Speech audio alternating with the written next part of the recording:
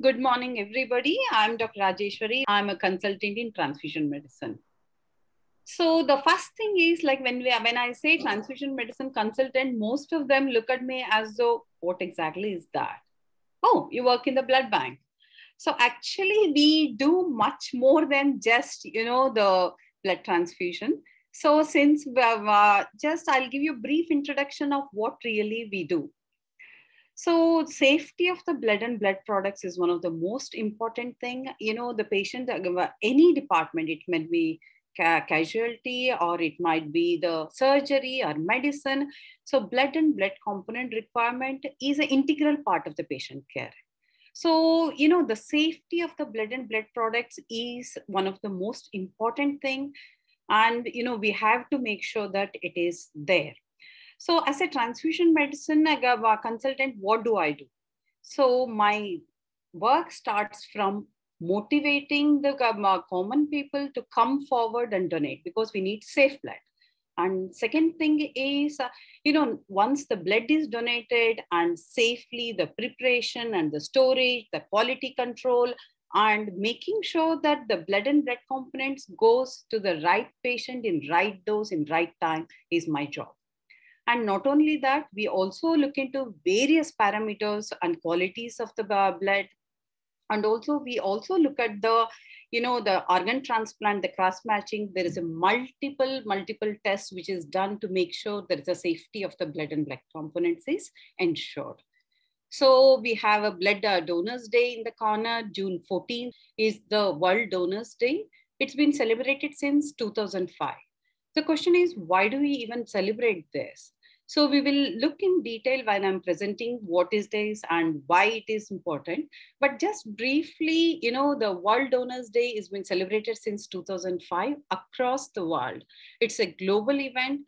And because the giving blood and saving life is very important and it is integral part of the patient care. So coming to the World Donors Day, every year there is a theme is selected by the WHO and along with the Red Cross. And, the whole year they work for that motto. It's only not to collect the blood in World Donors Day. We also look into creating the awareness, mainly to motivating and also promoting blood donation. So without further delay, I would like to present some of the facts. What is the current scenario in India? Do we have enough blood? Do we have, every patient who comes to the hospital, they're just eyes closed, will they say, I'm accessible to safe blood? Let's just quickly look into what is the current scenario. So there are multiple myths actually. So the people, even not only the uneducated, even the educated are very scared to come forward and donate with various myths involved. Let's see what are the myths and we will discuss in a scientific way whether it's really valid and what we can do to break this or burst these myths. So I'm going to share my PPT now.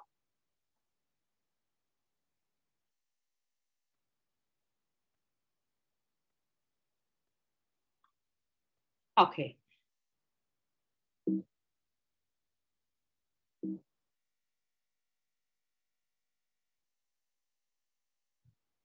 Okay. So the blood is a soul of life. This is known from the ancient time, actually. So the Egyptian took blood bath as a recuperative measures. Look at this. They knew about the importance of blood in that days itself. And it is considered as soul of life. And Romans drank the blood. Yes, it sounds gross, but they drank the blood of fallen gladiators in an effort to cure epilepsy and so on and so forth. There is many ceremonies were involved and mainly for spiritual restoration also it is used. This is how the myths around the blood donation and blood transfusion was started. Coming to the blood transfusion per se, in 1492, so early, the first reported blood transfusion has occurred and transfusion was done on Pope Innocent VIII in Rome. So he was dying. His doctor said, since the blood is soul of life, mainly you have to transfuse blood. So they caught hold of 14 to 15-year-old boys and 3 of them and transfused. No scientific facts involved. Unfortunately, all 3 boys, along with the Pope, all died. If you see the history and the literature, even the attempt of transfusion from animal bloods to human also tried. And, it was transfused with the hope that curing violent people of their rages by transfusing them with the blood of gentle animals like calves and sheep. Of course, this was a disaster anyway. So when did this modern era of transfusion medicine begin? Karl Landsteiner, who is the one who's considered as a father of transfusion medicine, who described ABO blood group in 1901. So what is ABO blood group? Depending on the presence of specific protein in the GABA on the red cells, the blood groups are considered as either A protein is there, A antigen is there, A group, B is there, B group, both are there, AB, and none is there, it is O group. So there are four major blood groups, A, B, AB, and O. So the birth anniversary of Karl Landsteiner is celebrated as World Blood Donors Day. This is June 14th. As we discussed, Blood Donors Day was organized by first time in 2005 globally. And why do we even do it globally? Because the shortage of blood is not only in the developing countries, it's there in developing countries, developed countries, as well as throughout the world, actually. This is not only just to collect blood, it is mainly to raise awareness about the life-saving procedure. This day is marked to promote blood donation and urge to people to come forward and save lives by donating blood. The event also serves to create awareness of the necessity of safe blood. So what is safe blood? We will discuss a little bit in detail later. So this year theme is donating blood is an act of solidarity. Of course, if the patient comes to the hospital, there is not one unit can treat. It is a holistic approach. We need to go for the best outcome.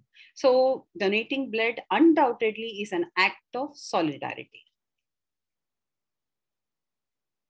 Let's discuss about the Indian scenario now. See, we have population of 1.4 billion, and we have 2,760 blood banks in India. So what is the amount of your blood which is donated last year? 14.6 million. It's a huge number. However, are we meeting the needs? Is it the demand and supply is equal? Absolutely not. The demand is around 15.5 to 16 million. So why is it so? Because there is an increasing aging population is there.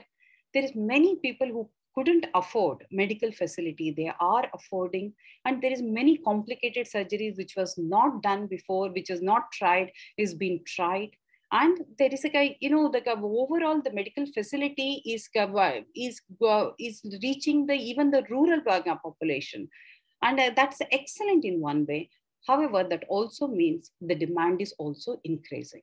So there is a deficit of 1 to 1.5 million of blood donation per year. That's a huge number. So why is it so? What is the reason? Like with the population of 1.4 billion, I mean, we are having only so less donation. Let's look at the trend of blood donation. So as you can see from 2012 data, from onwards, I put it up. So with increasing year, there is an increasing donation. However, it's just not good enough. We need at least 1% of the population, eligible population, to come forward and donate.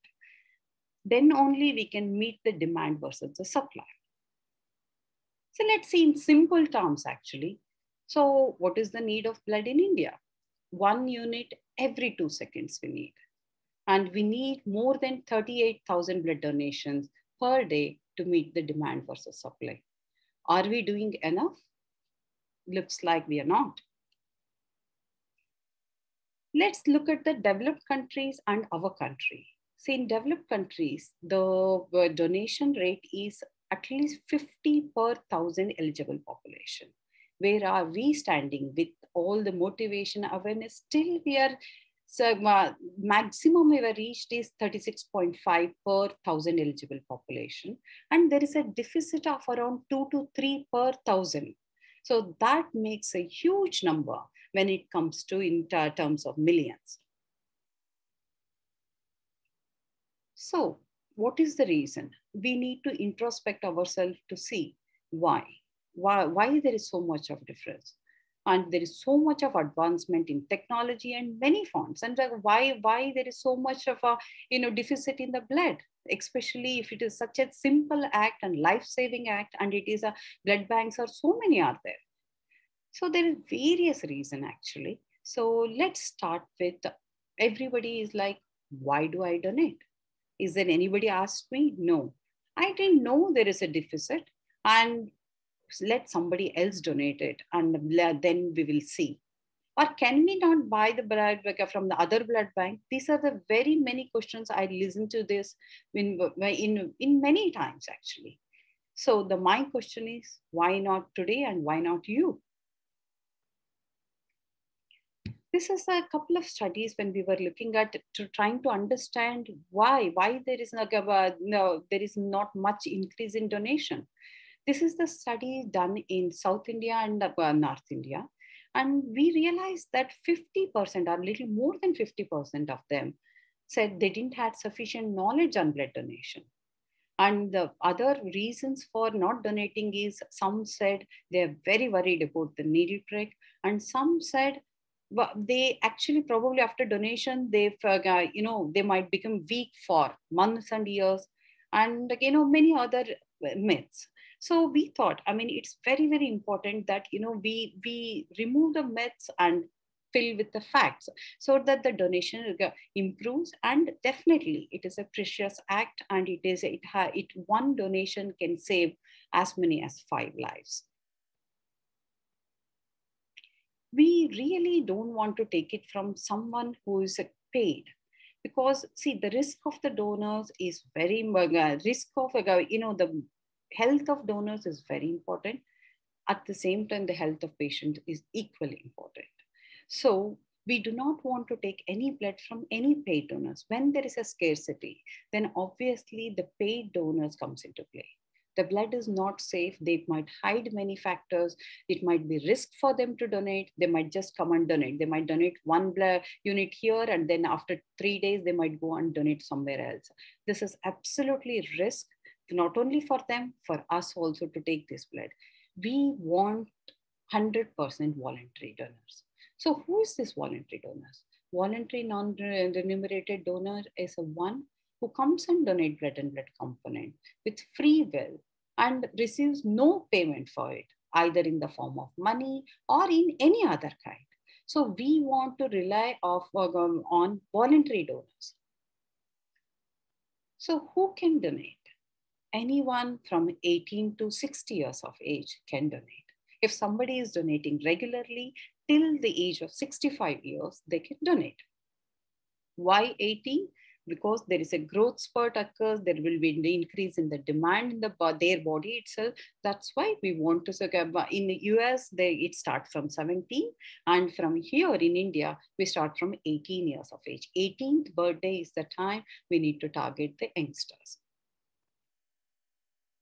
So these are the various criteria we have put it across, mainly for the safety of the donors. So let's look at what are these. So hemoglobin has to be more than 12.5 or 13 for the blood donation. We do not want donors to become anemic. And weight has to be more than 45 kilos, and pulse and blood pressure has to be within the normal range. When I say pulse is within normal range, it is 50 to 100 per minute and with the regular beats. Blood pressure has to be controlled. Even if they are on medication, it's fine as long as it is controlled. So what are the other things? This is mainly for the safety of the donors. So there are some are permanent deferrals like abnormal bleeding tendency, or if they have heart, kidney, liver disorder, or epilepsy or mental disorder, and asthma on treatment or needed an admission to the hospital, and previous history of cancer, diabetic on insulin, this is a permanent deferral. This is mainly for the safety of the donor. There are many other criteria where you will have a temporary deferral. That is, if you have undergone major surgery or had typhoid in the last 1 year, dog bite and had a rabies injection, unexplained blood loss, and delivery. These are the temporary deferral for 1 year.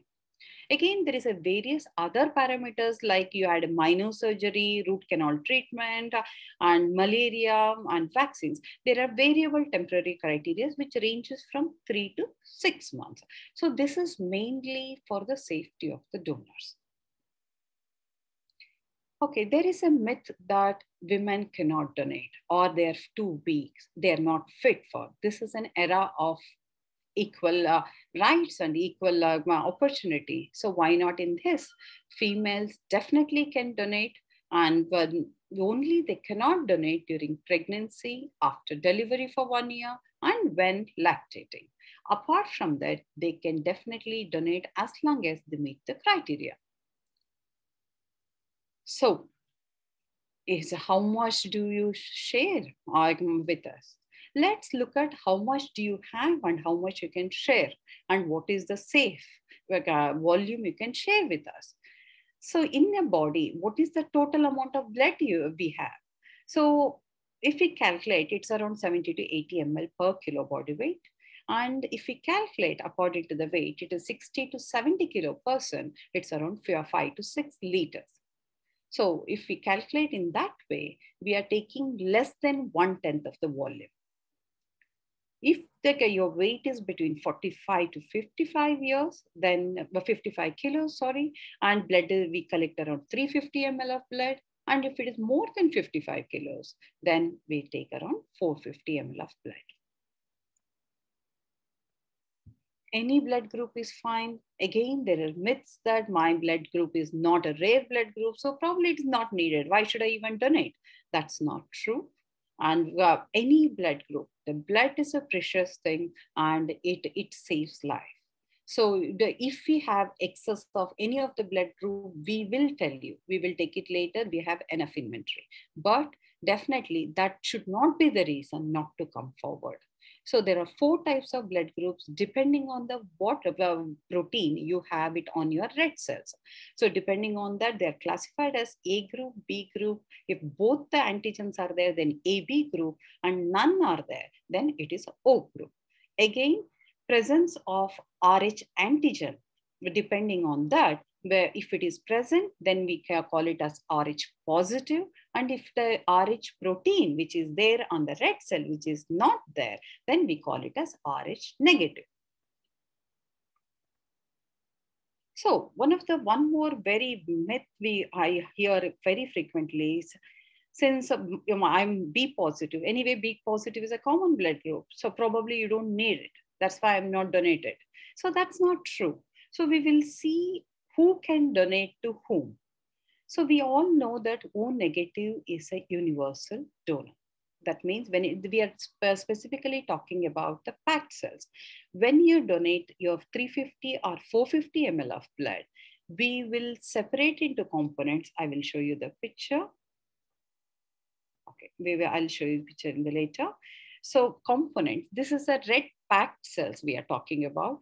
There is no plasma in it.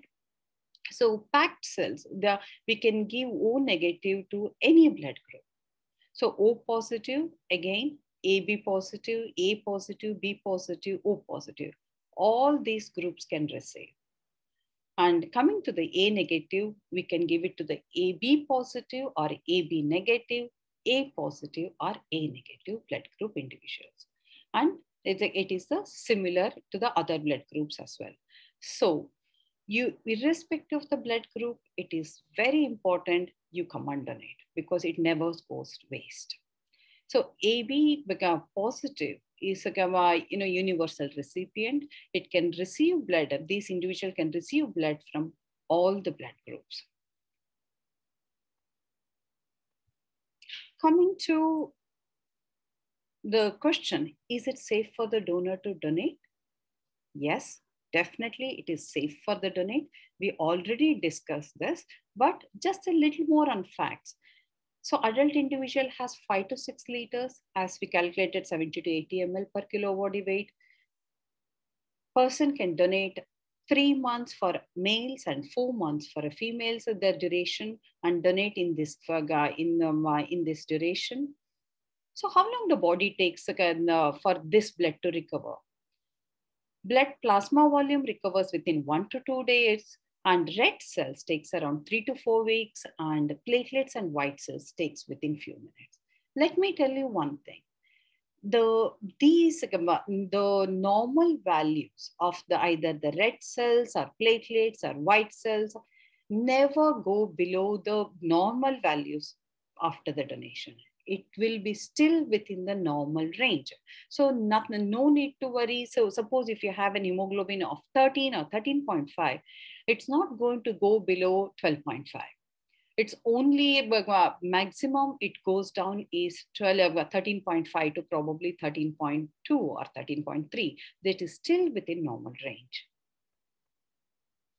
One more most frequent this thing is, I didn't have time to come and donate. So actually, let's look at how long it takes for the blood donation to complete. See, the actual donation time is only 10 minutes. However, the entire process takes around 20 to 30 minutes, and I will tell you why. See, safety of the donor, as I said, it's really important. So what do? We give the questionnaire for them to read up. Have you done, have you had surgery? Are you on antibiotic? Do you have any other problems? There is a set of definitive questionnaires are there, so that the donors who are not fit should not donate. And then we do the mini physical examination, that is checking the temperature, pulse, blood pressure, hemoglobin levels, weight, height, etc. Once they pass all this, and then they proceed to the donation. The donation per se takes only 8 to 10 minutes, and you will be lying down comfortably, and the total donation process takes only 8 to 10 minutes. After donation, we will make sure that you're okay and refreshment is given. And after observing for 10 to 15 minutes, we will let you go for a normal, back to your normal daily activity. This is how it looks. So first, we will clean the arm. We will identify the vein, clean the arm, after aseptically cleaned, and everything is ready. The needle is put in, and then the blood donation. As you can see, the blood is flowing out of the vein and collected in the bag, which has an anticoagulant. So this is a whole blood. And this is the era of disposable bags, and which is very sterile and one-time use. And once the whole blood is collected, and this is centrifuge in a temperature-controlled centrifuge, and then it is separated into packed cells, white cells, platelets. Packed cells and platelets and plasma. So the red cells is mainly low hemoglobin. We want to give it to the patients who have low hemoglobin, are bleeding, or there is a decreased oxygen because of the very low hemoglobin. Because we know that red cells carries oxygen. Platelets helps in the bleeding disorders. If the patient has very low platelets and then bleeding, then obviously the platelets are life-saving. The plasma again has a lot of coagulation factors. This is again for the correcting the coagulation factors, especially in major surgery, bleeding, etc. So how safe is this blood? So in every step, the quality is maintained. The donor identity questionnaire has been filled and checked. And then once the blood is collected, it is centrifuged and separated into components within 4 to 6 hours and stored in a different temperature, so that the maximum efficiency is maintained. And of course, through blood, there is some of the transmissible infection can, transmit. That's the reason we need to have a very high sensitive assays to pick up these infections. As per the government mandate, we will check for HIV 1 and 2, hepatitis B, hepatitis C, syphilis, and malaria. So this is all the blood bank, whoever collecting, they have to do it. So serology is one type of assay where antigen antibody reaction is what we look at. And there is also one more test called NAT testing, nucleic acid amplification test. This is an additional layer of safety where the safety of blood has enormously increased. The risk of transfusion is almost come to zero with this NAT testing. So to test is there any infection along with the questionnaire and asking questions. So we do it the serology test as well as the NAT testing. So where all this blood is utilized? So obviously, it is intrauterine transfusion, it can be, or it can be for the newborns, or it can be for the, the cancer patients, accident victims, or anyone with the blood disorders going through chemotherapy, transplant, so on and so forth. So there is a many myths after the involving the blood donation, and definitely we need to clarify these things because we need blood for to save patients, to save many patients. And also one donation, 10 minutes of your time saves 5 lives, because we make products and then we use it rationally, because it is a very precious thing. Blood cannot be manufactured, and if someone donates, it goes to someone, okay, to some patients. So suppose the platelets which is there in your body is so much in excess, and actually we don't need it. But if we give it to the patients who doesn't have platelets, either because of chemotherapy or because of accident or infection, etc., that can be a life saving for the patient. So there is a many myths. We will go through one by one, and we will try to bust these myths. Giving blood hurts. Yes, well, I mean, you might feel pain or probably like an ant bite.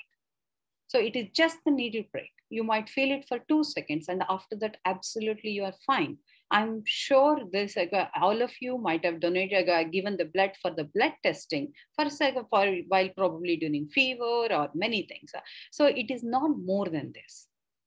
So, and also there is a myth that you might contact infection or HIV during the blood or donating blood. That's absolutely not true. We take 100% safety precaution, and all the disposable, the needles, one time use needles are used, and there is no way you can contract either any of the infections through blood donation. Is it time consuming? Already it takes only 10 minutes, and the whole process takes probably around 20 to 30 minutes. Is the age is deterrent for blood donation? Of course not. Till 60 you can donate, and if you're a regular donor, till 65. Can women donate? Of course. This is an interesting myth, but if you smoke, you cannot be a blood donor. I guess I'll tell you, please stop smoking. This is really dangerous. But in case, if he continues to smoke, then please refrain from smoking just half an hour before the donation, because that will increase your blood pressure, and 2-3 hours after the blood donation, because you might feel dizziness occasionally if you smoke. So otherwise, even if you smoke, that's okay. You can come and donate. I'm diabetic, I cannot donate. That's not true. If you are diabetic on insulin, then only you cannot donate. That too because of the safety of the donors. But if you're a diabetic on medication and sugar is controlled, that's absolutely not a contraindication for donation. Person with a blood pressure, can they donate? High blood pressure? Yes, as long as your blood pressure is controlled and the systolic blood pressure is less than 150 and diastolic is less than 100. People with seasonal allergies, do they qualify donating blood? Of course, they can donate, and not at all a contraindication for donation. So what do we expect from the public? Make blood donation as a habit. And if the parents are doing, the kids automatically follow.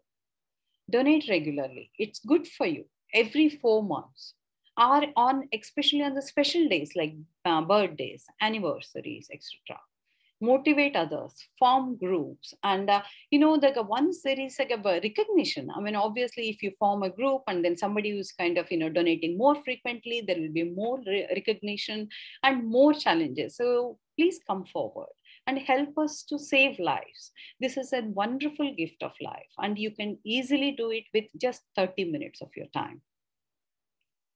So, what is advantage for you?